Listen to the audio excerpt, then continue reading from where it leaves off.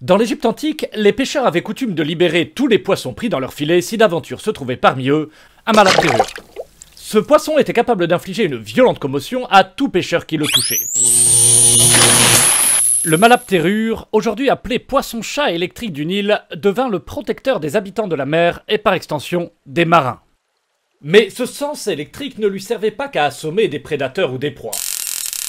Il lui permettait également de distinguer son environnement avec une précision telle que le poisson-chat n'utilisait presque plus la vision pour se déplacer, préférant se fier à son sens électrique. Mais si ce sens est si proche de la vision, peut-on imaginer que le poisson-chat voit le monde en couleur ?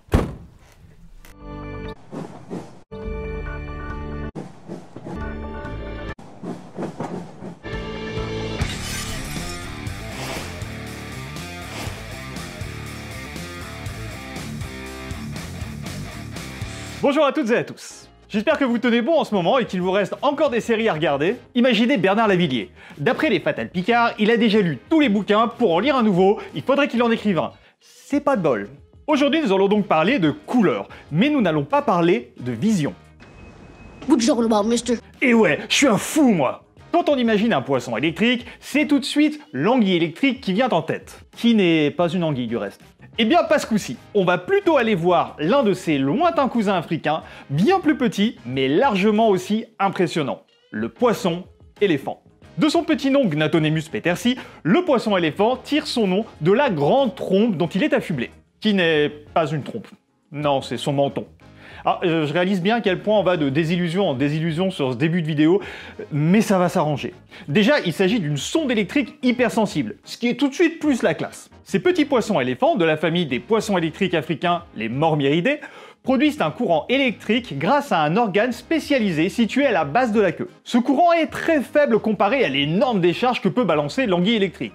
Mais pour une bonne raison, il n'est pas destiné à mettre une balle entre les deux yeux de la proie façon anguille du Far West. Le champ électrique des poissons éléphants sert exclusivement à communiquer et à scanner leur environnement. Grâce à ça, ils peuvent voir à travers les murs. Enfin, à travers le sable en tout cas. Leur sens électrique leur permet de détecter la forme, la distance et même la composition d'une proie éventuelle, même si elle est enfouie dans le sol. Si j'étais un poisson électrique, je pourrais vous dire le nombre de plombages dentaires que vous avez et le nombre de pièces de monnaie dans votre portefeuille. Et tout ça sans même vous toucher. De quoi faire de beaux spectacles de mentalisme, non? Vous voulez le droit de cœur? L'organe électrique produit des pulsations plus ou moins régulières. Ces pulsations ont une forme d'onde très particulière et sont appelées des EOD, Electric Organ Discharge ou décharge de l'organe électrique en français. Chaque EOD encode énormément d'informations, comme l'espèce de l'individu, son sexe, sa condition reproductive, son statut social et très probablement son identité. Un peu comme notre voix transmet ça à nos auditeurs préférés. Et notamment toi, toi et toi.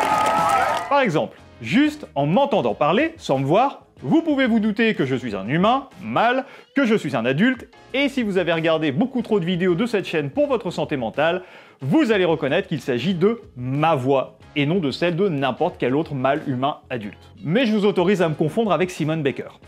Ces pulsations électriques régulières forment une sorte de cocon électrique autour du poisson. En amont de la queue, sur la partie antérieure du poisson, se trouvent les récepteurs qui vont capter les EOD. En résumé, le poisson s'entoure de sa propre signature électrique, envoyant des pulsations à des vitesses parfois incroyables pouvant atteindre plusieurs dizaines ou centaines de pulsations par seconde. Certains poissons électriques américains dépassent même le millier. On considère alors qu'il ne s'agit plus de pulsations, mais d'une onde continue, créant une distinction entre les pulsefish et les wavefish. Chaque pulsation leur donne une image à un instant T de leur environnement. Un peu comme si on avait les yeux fermés, qu'on les ouvrait en grand et qu'on les refermait tout de suite. Avec ce nombre parfois faramineux de pulsations électriques par seconde, on imagine facilement que leur détection des mouvements doit être bien supérieure à la nôtre. Donc notre petit poisson envoie un train de pulsations. S'il n'y a rien qui pénètre son champ électrique, les signaux sortant de l'organe électrique et les signaux entrant dans les récepteurs sont identiques. Le poisson en déduit donc qu'il n'y a rien dans les parages. Mais que se passe-t-il si quelque chose entre dans cette zone? Une pierre pénètre dans le champ électrique qui entoure notre poisson éléphant. Comme la pierre n'est pas un matériau conducteur, elle va réduire, voire interrompre le signal. En d'autres termes, elle projette une ombre électrique sur le corps du poisson. Pour mieux visualiser ça, si je m'éclaire avec une lampe torche et qu'un objet opaque vient se glisser entre la torche et moi, il crée une ombre. Et bah c'est pareil, mais électrique. Maintenant prenons du fer. Le fer est conducteur, il va augmenter l'amplitude du signal et produire une sorte de point chaud électrique ou brillant sur le corps du poisson. C'est comme si je reprenais ma torche, mais cette fois je mets une loupe entre la lampe et moi. Eh ben on va pas jouer à ça trop longtemps, ok? Enfin, si c'est un organisme vivant, il possédera probablement diverses caractéristiques de résistance électrique et de capacitance qui varieront s'il s'agit d'une plante, d'une larve, d'un poisson ou de Gérard Depardieu. Je ne veux plus manger! Je veux mourir! Je veux mourir! Par conséquent, quand l'EED rencontre l'un de ces objets, il va subir des changements dans son amplitude, mais aussi dans sa forme d'onde. Ce qui signifie que l'EED, capté par les récepteurs de notre poisson-éléphant, a légèrement changé par rapport à ce qu'il était lors de l'envoi de la pulsation à l'origine. Donc, pour faire un résumé d'étape, la présence d'un objet proche du poisson va projeter une image électrique sur son corps, et la forme de l'objet, la façon dont les bords s'atténuent et ses caractéristiques électriques vont être autant d'informations pour le poisson afin de déterminer précisément ce à quoi il a affaire. Mais il y a un problème. Il n'y a aucun mécanisme de mise au point. Cette image reste globalement floue. Alors comment ces poissons peuvent-ils différencier avec autant de précision les différents objets? En 2017 et 2018, un groupe de chercheurs et de chercheuses allemands de l'université de Bonn a justement mis en lumière la possible existence d'une couleur électrique. Selon cette hypothèse, que je vais fortement simplifier, mes excuses à l'équipe de recherche qui a poussé ça beaucoup plus loin, chaque élément qui croiserait la route du poisson-éléphant, que ce soit différentes espèces de plantes, de larves ou de poissons, aurait sa propre couleur électrique bien distincte du reste. Pour comprendre cette idée plus en détail, il faut revenir en arrière et observer notre EED plus attentivement. La pulsation de notre Gnatonemus petersi a donc cette tête-là, avec un pic positif et un pic négatif. La distance pic à pic représente l'amplitude du signal. Les poissons-éléphants ont des récepteurs spécialisés pour détecter l'amplitude, qui s'appellent les cellules A. Ah! La modulation de l'amplitude est donc le changement que l'on observe dans le signal quand un objet pénètre dans le champ électrique du poisson, par rapport à ce qu'il serait s'il n'y avait rien. Par exemple, plus un élément traversé sera conducteur, et plus l'amplitude va augmenter. L'autre élément important est la forme d'onde. Et la nature est bien faite, les poissons-éléphants ont des récepteurs spécialisés qui encodent l'amplitude et la forme d'onde. Ce sont les cellules B.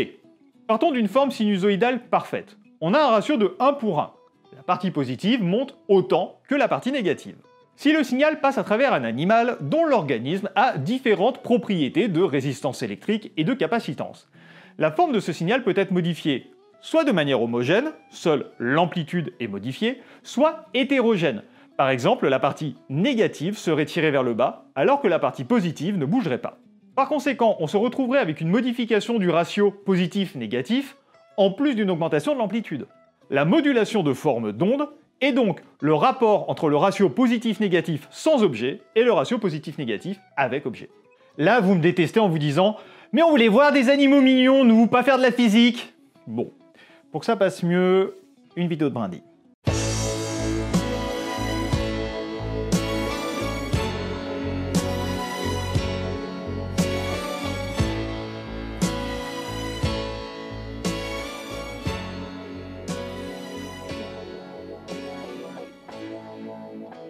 C'est bien parce que ça me fait plaisir aussi. Allez, on reprend. Je me doute que tout ça doit être un peu abstrait. Alors voyons concrètement à quoi ça ressemble en situation. Sur l'axe vertical, on a l'amplitude en millivolts par centimètre. L'axe horizontal, c'est le temps, avec là une échelle en microsecondes. En haut, on a un verre de vase, dont le nom n'est pas ultra sympa pour lui, et pour couronner le tout, il est l'une des nourritures préférées du poisson-éléphant. Quand la vie vous en veut, hein.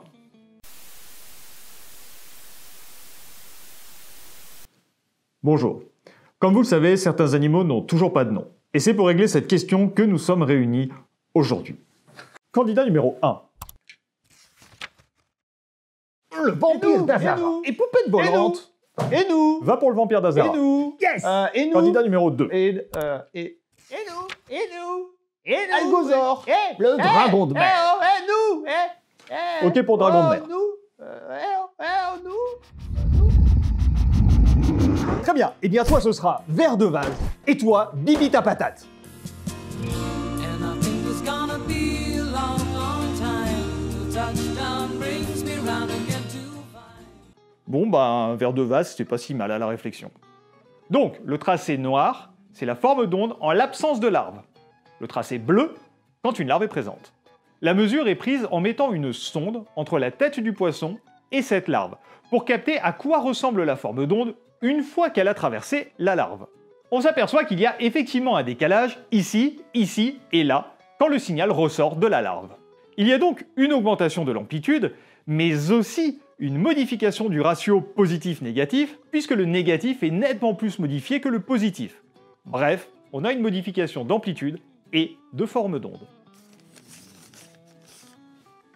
Et hop, un truc apparemment effrayant au possible et qui finalement n'est pas si compliqué que ça. Quand je pense à quel point je détestais ça à l'école, alors que sur un poisson, c'est tout de suite la classe. Bonne nouvelle, vous venez de sortir de la partie compliquée. On passe au tour de magie qui va tout rendre limpide. Et un nouveau graphique. Sur l'axe vertical, nous avons les modulations de la forme d'onde, donc de notre ratio positif-négatif, par rapport au ratio quand il n'y a pas d'objet. Le 0 étant haut, car le ratio positif-négatif descend dans les nombres négatifs quand la forme d'onde est modifiée. Et en plus, c'est plus joli comme ça. Enfin, à la fin, ça le sera. C'est sûr que là, ça fait un peu arbre mort comme truc. L'axe horizontal, ce sont les modulations de l'amplitude uniquement.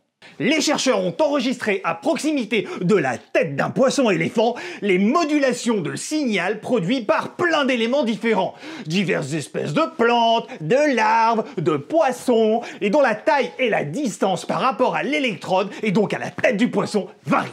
Et maintenant, abracadabra. Disposons tout ce joli monde sur le schéma, selon les modifications de forme d'onde et d'amplitude enregistrées pour chacun et chacune.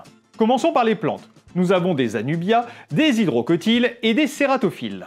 Sur le schéma de gauche, les petits chiffres en gris représentent la taille de certains des différents éléments mesurés en millimètres. Sur le schéma de droite, les mêmes petits chiffres gris représentent la distance en millimètres des plantes par rapport à l'électrode qui enregistre, et donc globalement à la tête du poisson. On remarque que les plantes produisent une assez forte modulation de la forme d'onde, mais une faible modification de l'amplitude. Une chose commence à sauter aux yeux. Plus une plante est grosse, et plus elle modifie le signal. Et plus la plante est éloignée des récepteurs, et moins elle le modifie. Ce qui est logique, un peu comme quelque chose qui devient flou en s'éloignant de nous. Maintenant, je vais mettre les larves d'insectes. Anabolia nervosa, des caloptérix, des hydropsychidés et des larves d'éphémères.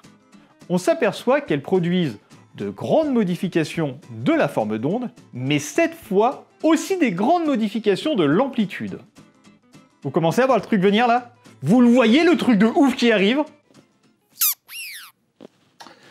Les vers de vase, aliments adorés par les poissons-éléphants, sont en réalité des larves de chironomes. En toute logique, on devrait donc les retrouver au milieu des autres larves. Sauf que... Voici leur score. Étonnamment, ces vers produisent une modification de forme d'onde assez ressemblante à celle des plantes, mais la modulation d'amplitude est différente. Pour pas faire le tout, je vous rajoute les scores de plusieurs espèces de poissons électriques et d'espèces de poissons non électriques. Et regardez ce qui se passe si je décide de tirer des lignes en partant de zéro. On se rend compte que chaque groupe possède une sorte de fonction linéaire autour de laquelle les résultats gravitent. Le ratio est toujours constant pour un même objet. Ça veut dire que, peu importe la taille ou la distance d'un objet, si le poisson met en rapport la modulation d'amplitude et celle de la forme d'onde, il peut reconnaître l'identité d'un objet avec précision et différencier ses proies préférées en un clin de bzz. Et c'est quasiment instantané, un peu comme on repère une pomme rouge vif au milieu des feuilles vertes d'un pommier. Les larves se distinguent nettement des plantes, mais le ver de vase ressort tout aussi clairement parmi les autres larves. Ils ont chacun une couleur différente. Pour vérifier comment les poissons utilisent ça, les scientifiques ont enfoui des éléments de taille variable, comestibles ou non, à diverses profondeurs dans le sable. Résultat, les 3 poissons testés ne fouillent le sable et ne mangent que dans le cas où l'élément caché est un ver de vase. Et bim! Si les poissons se servent bien d'une sorte de couleur électrique, il devrait alors y avoir moyen de les berner en reproduisant artificiellement la couleur électrique de leur proie favorite, un peu comme si l'on mettait une pomme en plastique dans un pommier. Eh bien, les chercheurs l'ont fait. L'équipe de recherche a créé des petits dispositifs, à moitié résistance, à moitié condensateur, pour reproduire des caractéristiques électriques très similaires à celles des vers de vase ou à d'autres éléments non comestibles. Voici le résultat. Sur l'axe vertical, c'est le pourcentage de consommation, et sur l'axe horizontal, les différents éléments utilisés. Leur couleur représente une potentielle couleur électrique, qui bien entendu n'est pas la même chose que nos couleurs visuelles. On se rend compte que les poissons tentent de manger les vers de vase à une fréquence supérieure à celle des dispositifs conçus pour imiter leur couleur électrique, mais qu'ils se font globalement bien bluffer quand même. Les dispositifs dont les propriétés électriques s'éloignent ou correspondent à des éléments non comestibles ne sont quant à eux que peu ou pas consommés. Pour les chercheurs et les chercheuses de cette étude, les poissons-éléphants utilisent clairement une information ressemblante à la couleur pour identifier leur proie. Les propriétés électriques des organismes étant relativement stables dans le temps et difficiles à camoufler, cette couleur électrique permettrait de repérer avec fiabilité ce qui est important dans la vie de ces poissons. Maintenant, on est forcément tous en train de se demander « Attends, mais à quoi ça ressemble dans leur tête ?» Et spoiler, on ne le saura probablement jamais. On a souvent tendance à oublier que nos sens ne nous permettent d'accéder qu'à une fraction du monde qui nous entoure, et que la plupart de ces sensations sont des constructions mentales, comme la couleur. Ça n'est pas juste le stimulus entrant qui conditionne ce qu'on perçoit, mais aussi toute l'interprétation qu'en fait notre cerveau. À bien y regarder, ce que nous appelons la couleur, c'est grosso modo la façon dont notre cerveau va mixer et interpréter les informations transmises par les différents photorécepteurs de notre rétine lorsqu'ils sont frappés par diverses longueurs d'onde lumineuses. Ce n'est finalement pas si loin de ce qu'on vient d'expliquer avec les récepteurs du poisson-éléphant. De plus, la lumière peut être vive ou très faible, ce qui rappelle un peu le brillant des objets conducteurs ou l'ombre des objets résistants. Vu comme ça, ne pourrait-on pas effectivement imaginer la couleur comme un concept au-delà de la vision? C'est juste incroyable, et ça ouvre un paquet de questions. Honnêtement, ça fait exploser le cerveau. Et j'espère avoir réussi, malgré la complexité de ces études, à vous transmettre à quel point tout ceci est fascinant. Les travaux sont très complexes et je ne vous en ai cité qu'un. Mais en réalité, il y en a des dizaines rien que sur le poisson-éléphant. Et voilà, il semble bien que les poissons électriques perçoivent des couleurs électriques. Pour conclure, je voulais remercier le professeur Van der Emde qui a eu la gentillesse de bien vouloir lire les pages du script initial concernant leur étude pour contrôler que tout était OK. Script qui a malheureusement été drastiquement réduit pour une question de durée de la vidéo. Merci professeur. Si vous voulez en savoir plus sur cette histoire, les références sont dans la description de la vidéo, comme d'habitude. On vient de sonner la conque, il faut que j'y aille. Je vous aime et je vous embrasse.